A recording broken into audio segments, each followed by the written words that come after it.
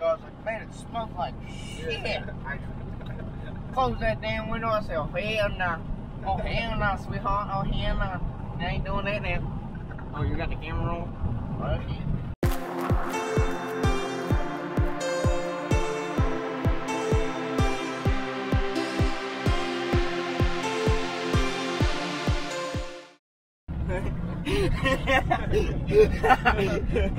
Great way to start the video. Typical morning at Countryside Lawn. Billy's talking about waking up this morning. He had the window open, and about a few miles away from our house is a landfill. Billy was getting him a whiff. I'll tell you what, old son. Let me tell you, old son, it smells like you're standing in a horse stall. I'll tell you what, old son. I reckon that window was open this morning. I'm laying there in bed, and all I heard was dip, dip, dip, dip, dip, dip, dip. This bird was singing a freaking tune. I swear he thought he was at Woodstock.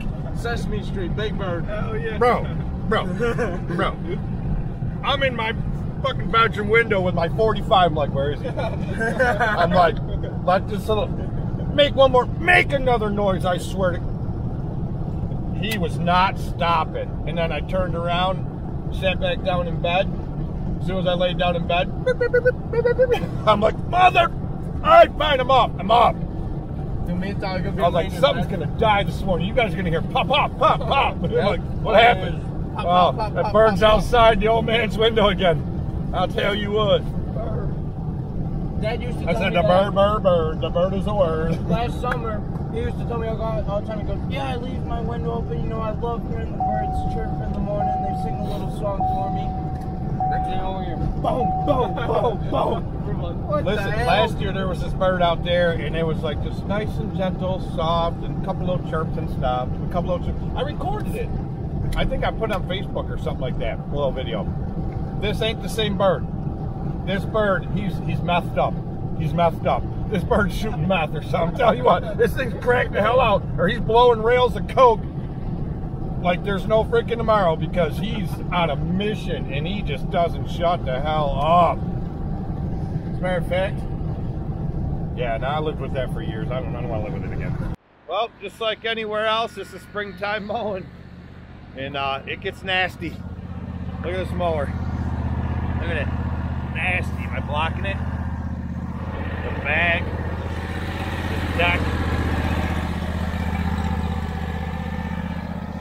Billy's mower's the same way. I left some brown marks in some areas, so did he, but we didn't tear anything up. So it is what it is. I mean, we're here at the one set of apartments, and we had 2.5 inches of rain in 3 days. And we had rain for 3 more days after that, but not as much. But it's been bad, so you gotta do what you gotta do, right?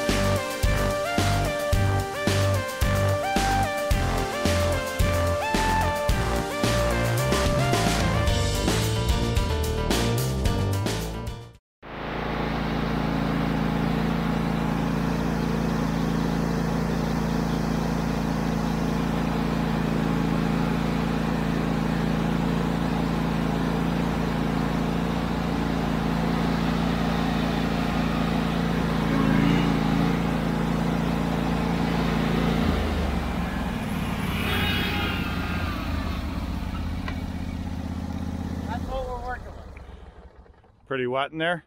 Yeah. Your stripes are popping. They're looking good, old Billy.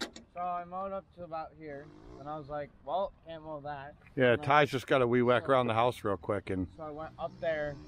He's hitting that playground. Yeah, and he's going around the house, I told him. So then I went up, and I was like, all right, let's try it here. So I tried right there. Got to a couple passes right there, got muddy there. And then you can see I killed it right there. Went up. Yeah, that creek is higher than it's ever been. Got to about right up there. Yeah. I was like, oh, well, can't go in there, so and I just did the top half, and then I got to there, and I came down to the up over there. All right, were you able to mow the back at all? I got like 7 or 8 passes back. All right, I see you made one pass through here and started to sink in a little. Yeah. And then I got that upper in there, and then I got another pass right there. This is redonkulous, Billy. These yards are soft. All right, well, we might as well yank our plow markers out of here. Yeah, it's fine. We don't need those to be in here anymore. Yeah, there's one on the ground over there.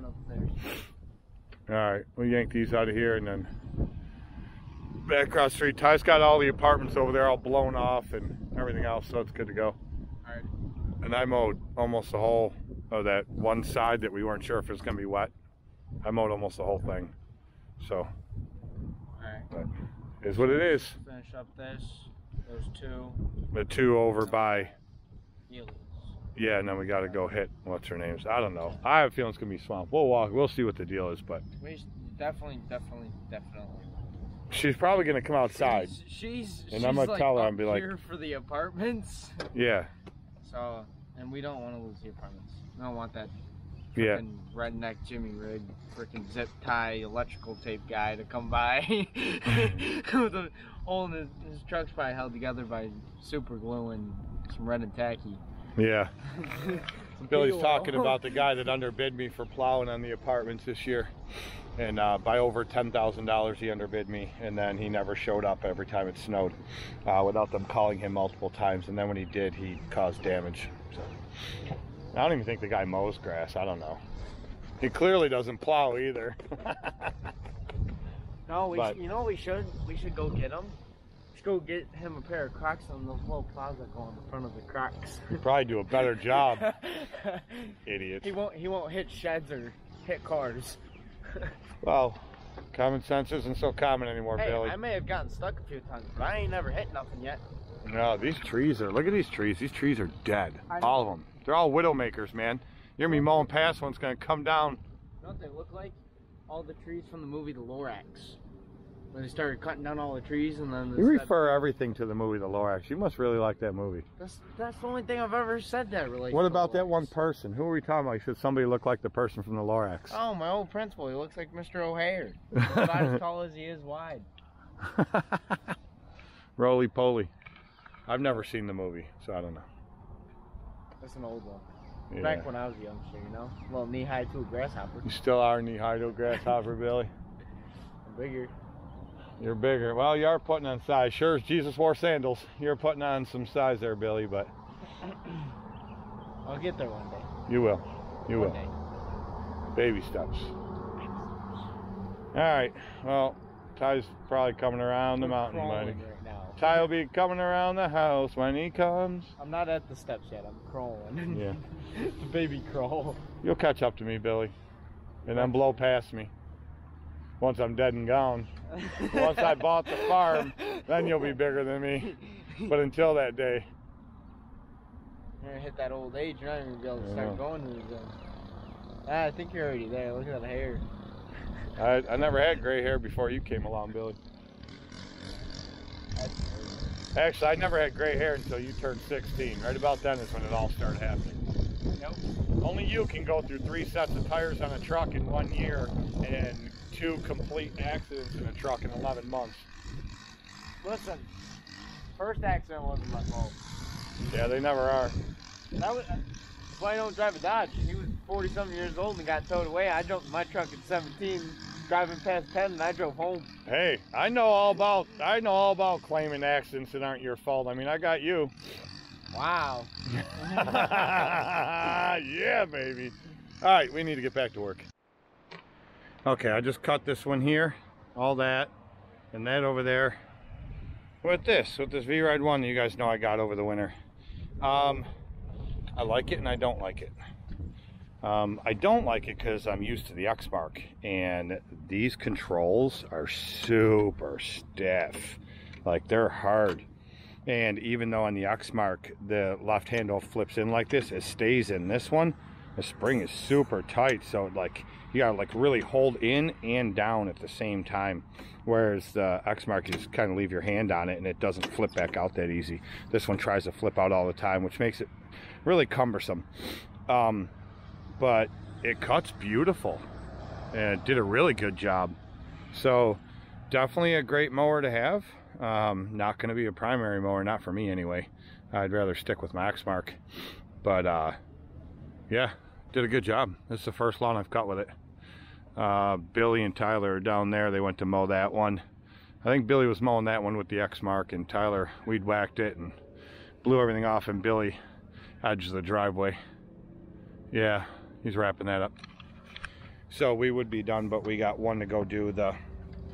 One of the owners of the apartments, we mow her lawn. We hate mowing her lawn. It's such a pain. There's so many flower beds. There's a mini putt-putt golf course in her yard with artificial grass. I mean, it's just a lot to weed whack, a lot to worry about. It'd be ideal to do it with the walker. We just didn't have the walker last year on Wednesdays when we do it. We went by it last Wednesday and she had guys there doing landscaping in the beds and touching up the golf course. So we couldn't mow it, but I guess she called the property owner of the apartments while we were there mowing them and said, can you please come today? So we're gonna go cut it, but I'm guessing her yard's gonna be flooded, and I don't know, I'm fearing it's gonna do more damage than anything, and we don't have the walker today, so we'll see what happens.